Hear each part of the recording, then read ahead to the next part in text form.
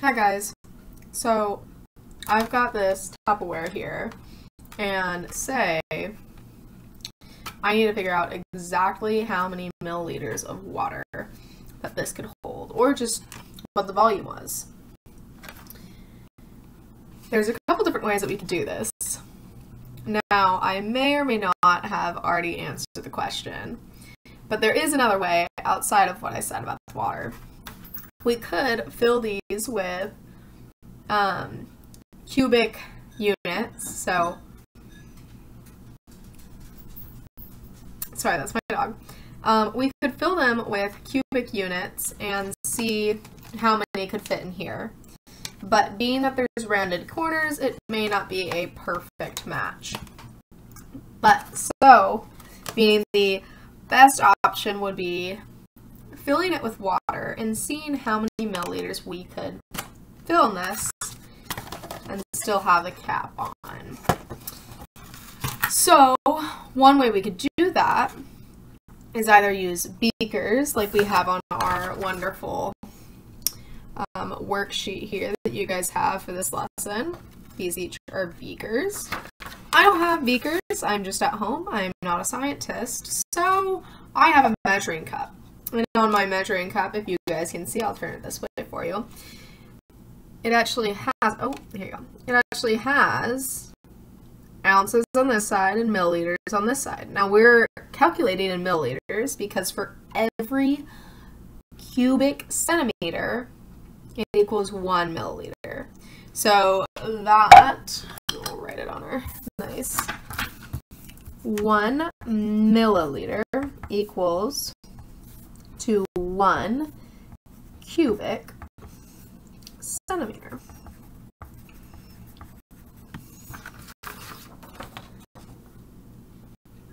You guys read that? 1 milliliter equals to 1 cubic centimeter. Now, what that means is for every milliliter, that's one of our cubic units, that each side is 1 centimeter. So that would be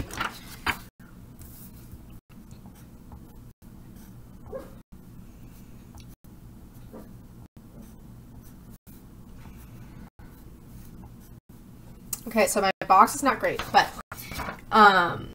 here's our cubic centimeter. So it would be 1 centimeter by 1 centimeter by 1 centimeter, and 1 times 1 times 1 gets us to 1 cubic centimeter. So for every one of these, it is also equal to 1 milliliter. So with that, we are going to estimate how much water can actually fit in here. I'm going to fill this guy up. Okay, filled it up a little bit. I filled it up about 300 milliliters. Now this is just a guess. I'm just going to now take this guy and I'm going to pour it in. And I've got so much more room, so I'm going to get some more water.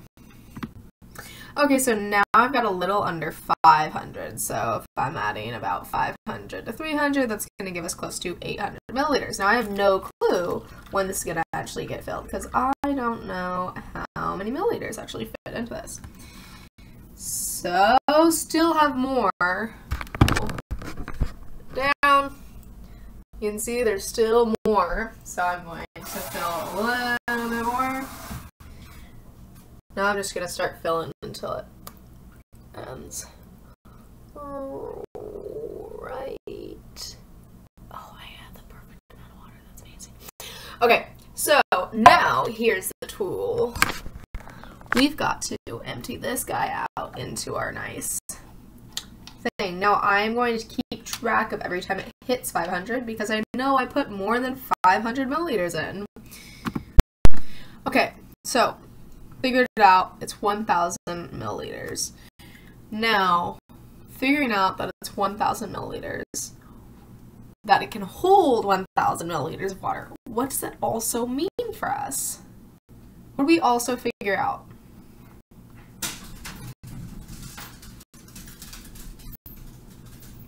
It's my dog playing fetch with my sister.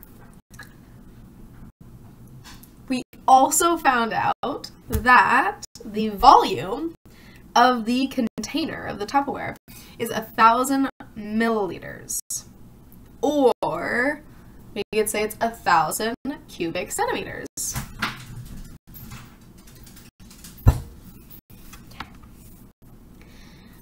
And then we could figure out how many liters that is, because we know how to convert from milliliters to liters, and that is 1,000 milliliters to every 1 liter, meaning 1,000 milliliters that can fit into this wonderful Tupperware is also equal to 1 liter. So 1 liter can fit into that. That's surprising. That surprises me a lot. But yeah, so we just found the volume just by filling it with water. So we could fill it, and the other way that we could figure out volume, not just by multiplication, but also by packing it in with cubic units. Or another thing that probably you guys know of is Unifix cubes. That's another thing that you can pack it in with.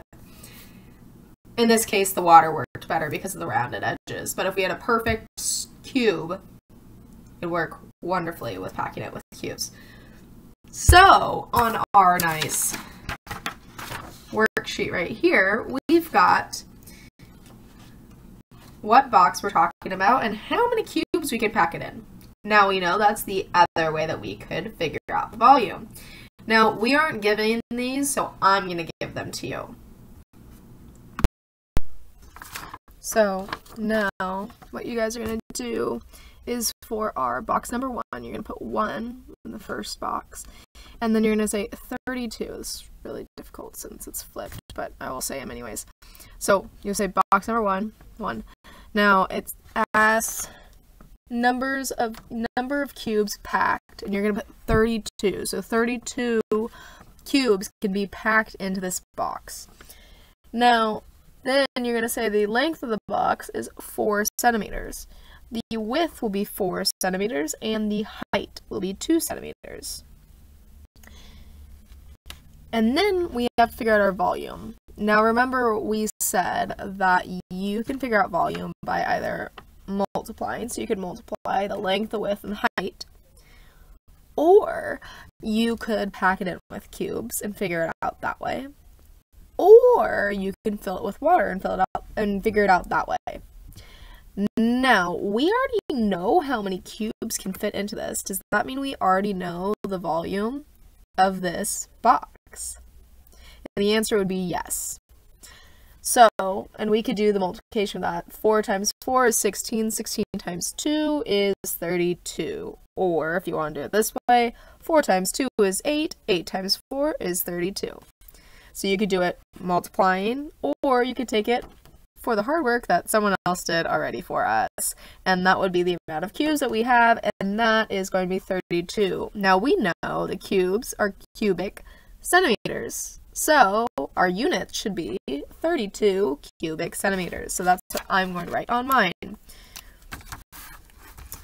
32 cubic centimeters, or centimeters cubed. This is another way to write it. Instead of saying cubic centimeters, it is cm with a little 3 right here. That means centimeters cubed. So now for the next one, we're going to say box number 2, and then we're going to say that 20 cubes are packed into this. And then we are going to say that our length is 2 centimeters, and our width is 5 centimeters, and our height is 2 centimeters. Now, once again, we have to figure out our volume. I'm not going to do this one for you. You guys can figure it out. The answer is pretty much already on there if you guys figured it out from our first one that we did together. So that's box number 2. 20 cubes can fit in it. 2 centimeters for the length, 5 centimeters for the width, and 2 centimeters for the height. And then you guys are going to fill in your volume. Okay. Now, using the same boxes from problem number 1, record the amount of liquid that your box can hold. Okay, so we know our volume already. Now, for box number 1, I'm going to put box number 1. We know that it's 32 cubic centimeters. Now, we also know that cubic centimeters, 1 cubic centimeter, we'll flip over to here, 1 cubic centimeter equals 1 milliliter. So it's asking us how many milliliters can we fill into these boxes. So if it's 32 cubic centimeters, and for every 1 cubic centimeter equals 1 milliliter, that should be 32 equaling 32. So it should be 32 milliliters for box number 1, and that's exactly what it is. So your first part should look like this. It should be box number 1, it should be 32 milliliters.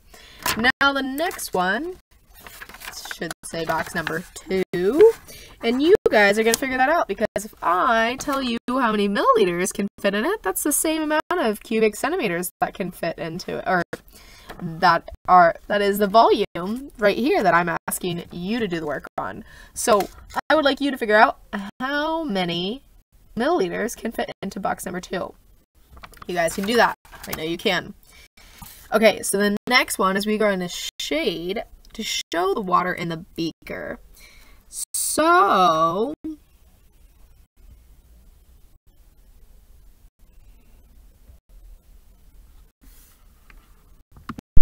okay, so now I am going to have you guys shade to 4 milliliters. I'm just gonna go, ooh.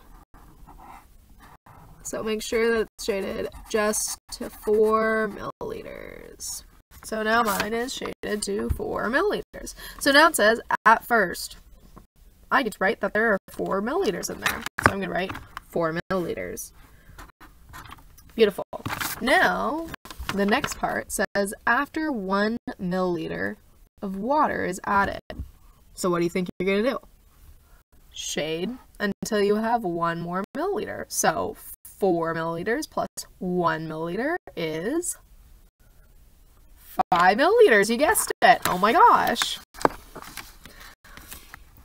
Okay, so that's 5. And then we're gonna nicely shade in, and then guess what? We're gonna write how many milliliters it is now, and it is 5 milliliters. Okay, so then the last one, it says after 1 centimeter cube added. Now another way to say that is after 1 cubic centimeter is added. And we know 1 cubic centimeter is equal to what other measurement?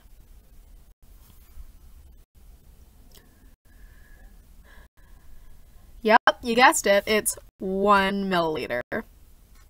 So if they added 1 cubic centimeter, they really added 1 milliliter. So now you have to add 1 more milliliter. And 5 milliliters plus 1 more milliliter is dun dun dun dun.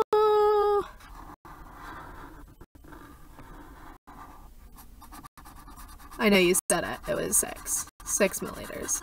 So now I'm going to make sure that mine is shaded, and then go ahead and say 6 milliliters at the bottom. So yours should go 4 milliliters, shaded 4 milliliters, 5 milliliters, shaded 5 milliliters, and 6 milliliters, and shaded 6 milliliters. So that's the whole front page. First page, check. Nicely done. Okay, now let's just look at this next problem. So what conclusion can you draw about 1 cubic centimeter and 1 milliliter? I'm not going to answer that. We have answered that with all of our problems thus far. So you guys have got it. I'd just like you to put it in a complete sentence. How do they compare? What are they? You guys got it. Go ahead and write it down in your answer for number 4. Now, number 5, we've got the tank shaped like a rectangular prism. Ooh, we know Victor likes rectangular prisms. And it's filled to the top with water. Okay. Will the graduated cylinder hold all the water in the tank? Now, the graduated cylinder actually is exactly the amount